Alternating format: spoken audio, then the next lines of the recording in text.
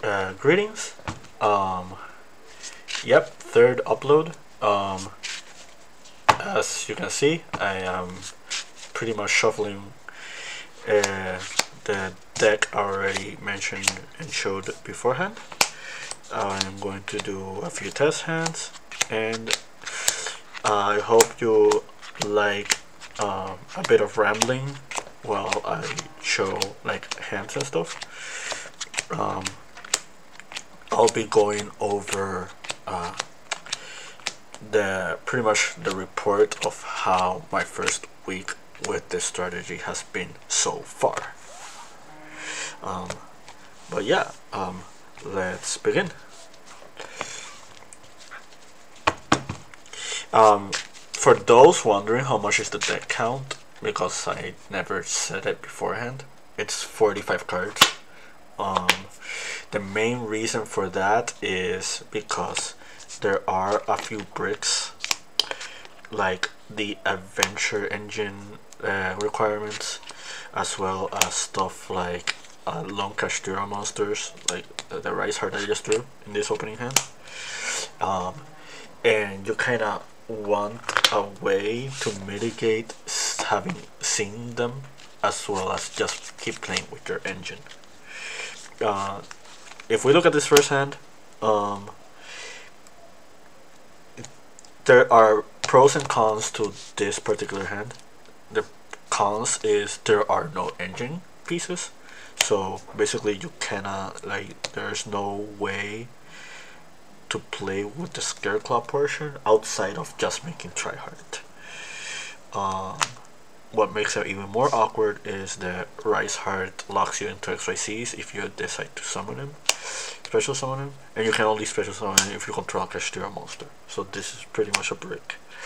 Adding to that, you pretty much opened 3 adventure cards. You don't want to open too many of them. You kind of just want to open like the openers to your engine, like this one or this one. So technically we have 2 hard bricks. Thrust is only as good as your opponent reacting to you. If your opponent reacts to you consecutively, this works. If not, then it kind of doesn't. But yeah, this is basically an adventure hand, so I won't do any explanations on how this works. So yesterday I went to locals. It was between a 20 and 30 man event, 5 rounds of Swiss, and I can tell you that if I bricked the same way I did just now, it was once. It was once on round 4. It was against Kashtira. Funnily enough, I won the die roll. He did the entire Kashtira play. He put me on Dimension Shifter. He also did the Diabolos and the Zone Lock with the Shangri-La. The way I won that game was a triple tactic thrust into talents, into taking his Arise Heart, and then I started grabbing back materials from the banished face down into Arise Heart, and then I linked it away into Tryhard, and then my materials went to the graveyard. But yeah, that's like one of those weird things that can happen with this strategy. So here's another hand. This hand is a lot better, and it kind of shows you why these 2 engines are played together. So I'm just gonna play it out. I'm going to start with Pressured Planet, and the off chance the Pressured Planet resolves, you add Kashtira Unicorn. The reason you add Kashtira Unicorn is, like, if you go first, you add Unicorn. If you go second, you add Fenrir. Pretty much like that. So you control no monsters, so you special Unicorn. Then you activate Water Enchantress. Why did you not activate Water Enchantress before summoning Unicorn? The reason you do it on this sequence is because if the opponent decides to Ash or like freeze your Water Enchantress, Unicorn can punish them by looking at their extra deck. The other thing about it is you can make the argument of which engine is important to start from, but you always start with the Kashtira engine because it's the one that requires you not to control monsters. So you're resolving Water Enchantress, and Water Enchantress will add you Rite of Aramasir. Sadly, we opened the Faithful Adventure, so you're now going to plus out of Rite as you're supposed to. That being said, you're going to activate Faithful Adventure, and upon the activation of Faithful Adventure, you go then and activate Rite of Aramasir. That will provide us with the adventure token. We're going to pretend these are zones 1, 2, 3. Usually there are different lines that you can do, depending on if you open Faithful or not. I'm going to show you a line as if you didn't open Faithful. Sadly, that means one less card in your hand, but it kind of shows you more intricacies with the deck. So in normal summon Scareclaw Astra, you still don't activate Faithful Adventure. You link away Astra into your Lightheart. Then now you activate Faithful Adventure because you're going to chain block Lightheart with Faithful Adventure. The reason you do that is you're going to prevent Ciphering Gear Gamma, and you're going to prevent Ash Blossom hitting Lightheart. Those are not really popular hand traps, but you have to make a habit of like trying to play around those if you like, while also fulfilling your engine. So that being said, you resolve both effects. You are Faithful was chaining 2, so you're adding Draco back, and Scareclaw Lightheart was chaining 1, so you add Phobia. So one thing I like to do here, and it should be like the appropriate play, is before you activate anything else, you're going to activate Faithful Adventure to grab an adventure monster.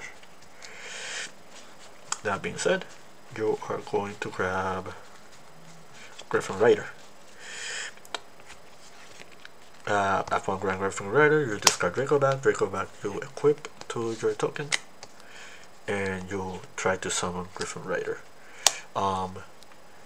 If you noticed, 1, 2, 3, 4. This is your 5th summon, so you are locking yourself into already having protection against Nibiru the Primal Being, while you are still like advancing your game state.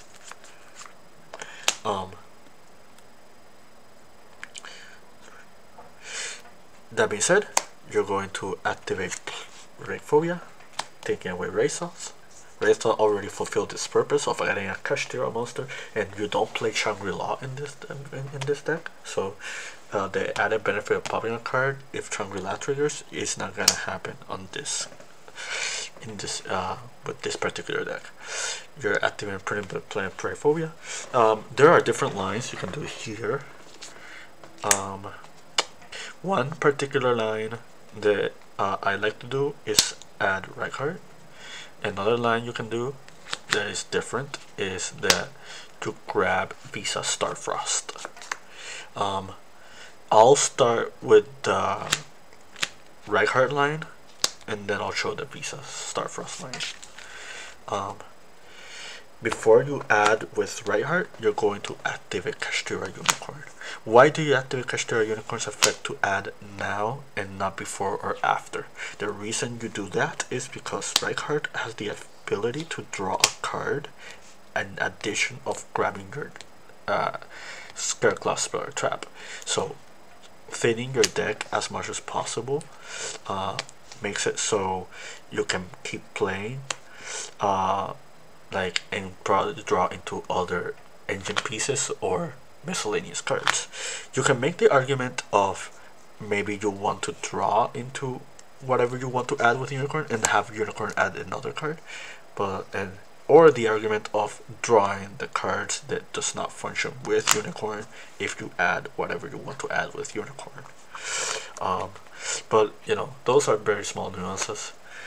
That being said, Unicorn's effect, you're going to grab Kashtira Theosis. Kashtira Theosis is added to your hand. Now, since we control a Scareclaw monster and there's an empty zone under Lightheart, you're going to special summon Scareclaw Lightheart. With Scareclaw Lightheart, you're going to add a Scareclaw Parent Trap, and then you draw one random card because we control at least 3 defense position monsters. So we're resolving. As you can see, we already have Scareclaw Twin Slot in your hand. Depending on what matchup you're facing or whatever priorities you have, or if you have whatever board you have established, you add different layers of disruption or protection. That being said, I'm going to grab Scareclaw Arrival. Once the combo is finished, you'll understand why Arrival specifically and not something else like Scareclaw Splash. That being said, you thin the deck, you draw 1 card. Normally I will say this is just 1 random card and just ignore it and just accept the +1, but remember, cards like Kashtira Theosis and cards like Scareclaw Tryhard do require you to have certain pieces still in your deck. So we're going to check what card did we drew. We drew Triple Tactic Talents. Okay, that is not an engine requirement for Kashtira Theosis, and that is not an engine requirement for Tryhard. So we can proceed from here. That being said, you'll activate Scareclaw Arrival, and with Scareclaw Arrival, you're going to bring back Scareclaw Astra. Scareclaw Arrival goes to the graveyard. And now you have a protection from destruction for your Scareclaw Link monster. That being said, you're going to link away Lightheart, Astra, and Lightheart into Scareclaw Tryhard.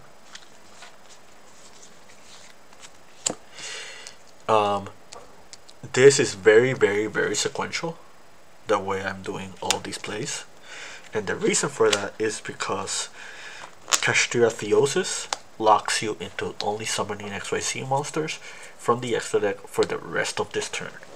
Note that I mentioned for the rest of this turn and not during the turn, which is very important because it gave you permission to make Tryhard, and it also gives you permission to activate Tryhard's effect after you resolve this, because it only locks you from the extra deck. That being said, you're going to activate Kashtira Theosis, targeting Kashtira Unicorn. And with that, we're going to summon Kashtira Fenrir. With Kashtira Fenrir, we're going to add another Kashtira monster. There are different options here. You can grab another piece, another Fenrir for follow-up. You can grab another Kashtira extender. The Kashtira extenders that we have are Riceheart and Scareclaw Kashtira. We're going to add Riceheart in this instance. That being said, you activate Kashtira Riceheart since you control a Kashtira monster, and this also locks you into XYZ monsters from the extra deck. That being said, you're going to activate its effect, and you're going to banish a Kashtira card. It's any Kashtira card. In this instance, we're just going to banish Fenrir.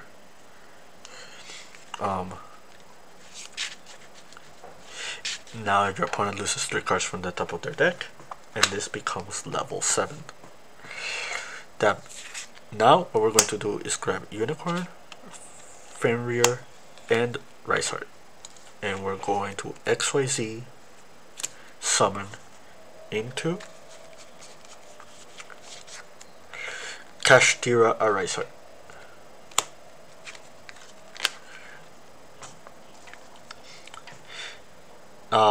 Now that part is done, we're going to activate Tryhard's effect.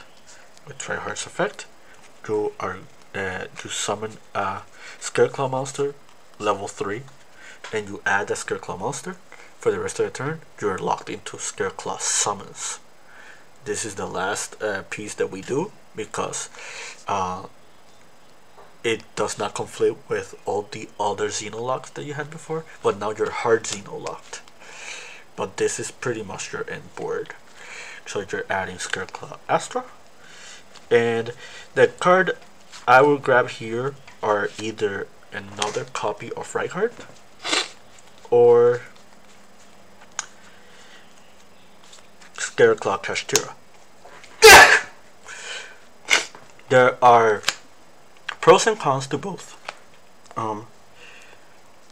In the part of Reinhardt is you have follow up for more Kashtira, for more Scareclaw cards, because I do play multiple arrivals. In the end, in the off chance they actually do break their board, the Scareclaw Kashtira makes it so if they take out your Scareclaw monsters off the board, but you want a destruction for Twin Saw, you still have it with Kashtira Scareclaw. Because this is a quick effect, it can be summoned on either player's main phase. So that's pretty much it. Like for this part, if you summarize, you have the Omni Negate from Griffin, you have Tryhard, that is turn your opponents into defense, and you have Rise Heart.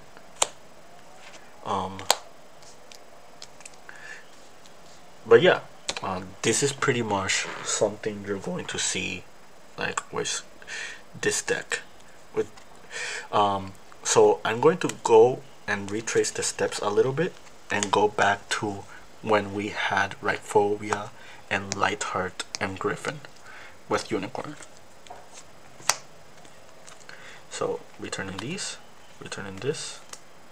This is still here.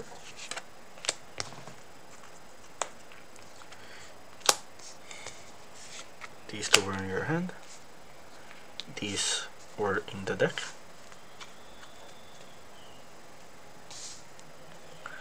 Astra was in the graveyard. This was back in the deck. This was back in the deck.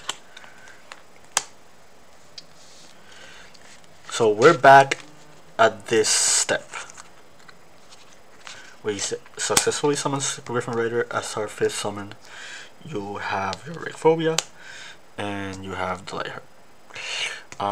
You haven't triggered Unicorn yet. So what we're going to do here is we're going to activate the Permanent Planet, and with the Permanent Planet we're going to add Visa Starfrost. So what's going to be different from this point is that there's an interaction with Visa Starfrost with Lightheart. It also gives you follow-up in a different scenario, and also gives you another form of disruption. So what we're going to do is we're activating Visa Starfrost, destroying the Lightheart. After that is done, Scareclaw Lightheart activates his graveyard effect. While you control Visa Starfrost, you can special summon him from the graveyard. If you do that, this effect is only once per duel. No other restrictions.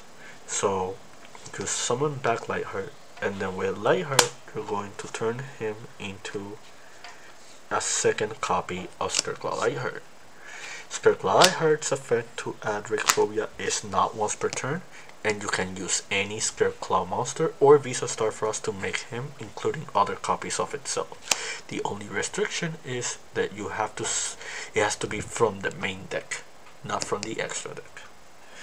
That being said, we're resolving this effect and we're adding Rhyphobia. Okay, so what do we do next? We're going to grab Visa Starfrost and you're going to synchro summon using it and the adventure token, and that will summon Baron the Floor. Basically Baron the Floor is going to fulfill the purpose that Griffin Raider fulfills. The downside of this is you lose your equip spell, but I guess an upside for it is you have other stuff that you might search or have as follow-up, which is a bit different. And also it makes it so your board is less threatened by evenly match, because when it comes to evenly match you are fully threatened because when you have the adventure token. That being said, you're activating Unicorn.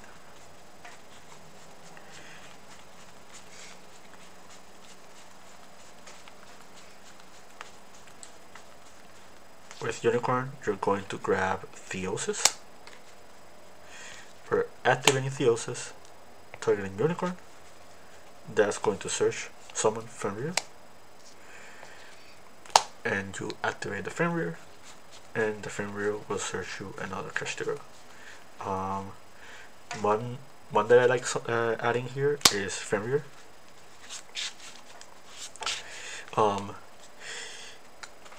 So if you noticed, you can still make a Rise Heart because Wandering Griffin Rider is level 7.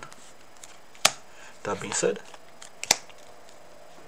you grab these 3 and you end on a Rise Heart.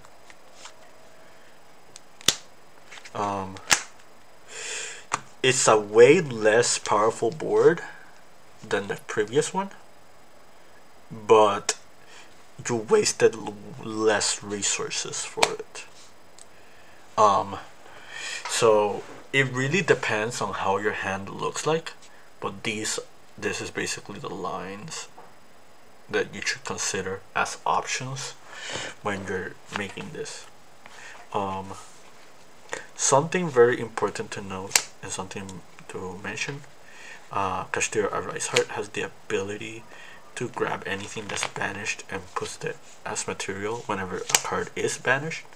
That's really important because you can grab back Water Enchantress of the Temple, which means if this ends up falling off and Water Enchantress is a material under a Rise Heart, you can reuse Water Enchantress.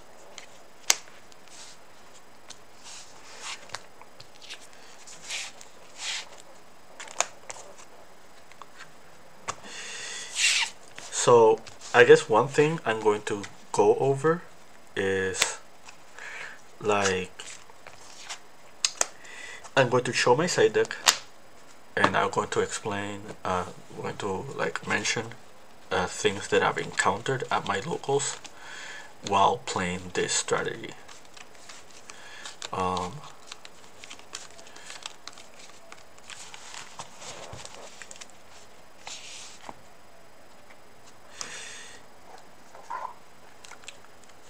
So my side deck of choice for yesterday's local event was as follows.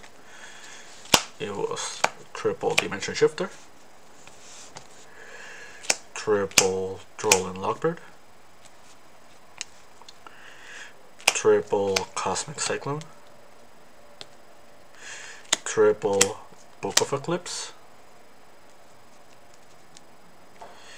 and 3 evenly matched. As I mentioned beforehand, in the previous videos, we're in a very open format still. We're as we have meta strategies that are being brought up and are pretty much locked into being popular in this format, but we don't have a definitive scope of what are the top contenders in the format just yet. That being said, I pretty much catered my side deck for popular strategies that I was expecting to see or face. I'll start with Droll and Shifter. So the thing about this format is you will encounter very heavy combo decks. Combo decks that expedite the process with both searching and graveyard like integration. The best examples I can give of right now are Despia branded. So Despia branded, Mikanko Libromancer, Dark Worlds, other strategies that involve the adventure engine, and strategies that involve the punk engine. All of those strategies are going to see play more than not until the meta is defined that they're not. And these cards make it so you can blow them out if they and stop their strategy. Similarly to all those decks, draw in particular hurts also my deck. It also hurts Scareclaws a lot. People think that this card is not that good against Kashtira, but the thing about it is, not experienced Kashtira players are not gonna play around this card, which means it's going to be awkward for them trying to push through their strategies if they start their plays with just like Pressured Planet or Kashtira Unicorn. I don't think I need to explain how powerful Shifter is. With Kashtira's being more popular in the format and tier elements being gonna be way less of a dominant force as it was in the previous format, I feel like Dimension Shifter is not going to be as popular. You will encounter decks that like pretty much don't fold to this card at all. Sword Soul and Kashtira are prime examples. That being said, this is still a very powerful card, and if you do have a space in your side deck for this card, you are pretty much going to run it. You're probably wondering how can you play with Shifter with your Kashtira cards? I mean, Scareclaw cards. The way you do it is that you make boards that pretty much guarantee you the follow-up, but do not waste your engine resources as much. Pretty similar to what I did with the Visa Starfrost line.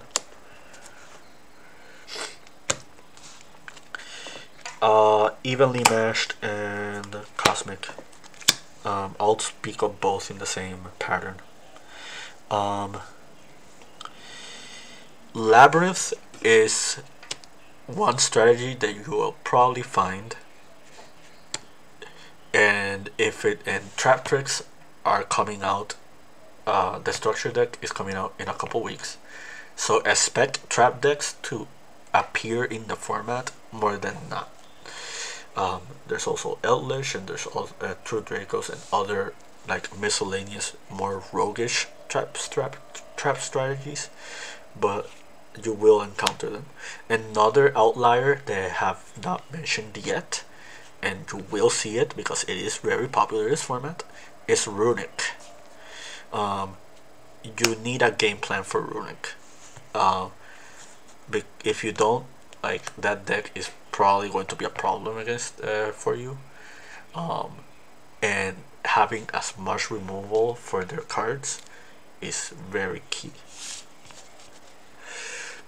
The last card I guess I'll explain, talk about, is Book of Eclipse. As you probably have seen, Book of Eclipse is a very popular card, not both in main and side decks this format. The number one reason for it is both a defensive and offensive card. It shuts down very key strategies, and it's pretty much a win condition against Kashtira if you're going to play the game against them, because that deck does not put up Omni Negates as its own archetype, more than as an engine. That being said, my local experience with this card is I haven't drawn it or needed it yet. Another thing about Book of Eclipse that I have to mention, and you've probably already seen in other videos, If they Nightmare Ibly lock you and you don't have ways to get to our base of Starfrost, then you can book Ibly with Book of Eclipse, which makes it so you can keep playing the game. But yeah, this has been like a strategy talk part of the video. I guess I'll mention the decks I faced already. So far on locals, yesterday I faced Sprite, Kashtira, Branded Despia, True Draco, and Dark Worlds. The hardest one by far, I would probably say it was Dark Worlds. The main reason for that is because even though so they won the die roll, and when it comes to Dark Worlds, you need to be very careful because it kind of feels like an FTK deck.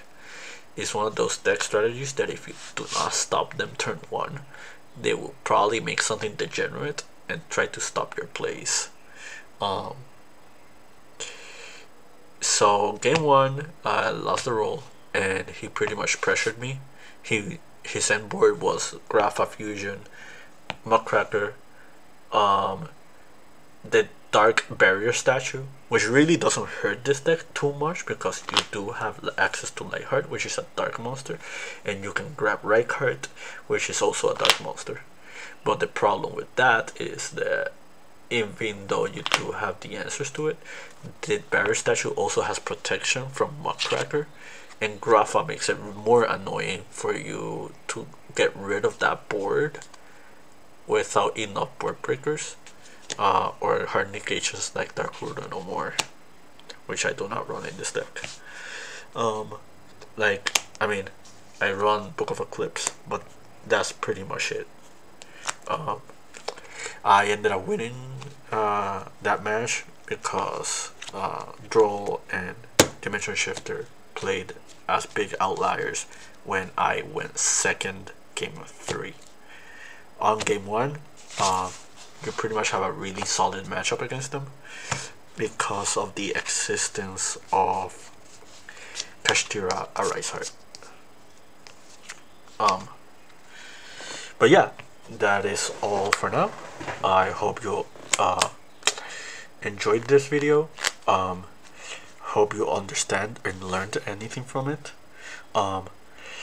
And stay tuned. I'm going to do another deck profile of another strategy that I think is solid for the format. That one is going to be way more intricate and it's going to have way more explanations. So if you do enjoy your rambling, you're in for a long one. That being said, press like. Hope you enjoyed the video, and yeah, keep enjoying this format.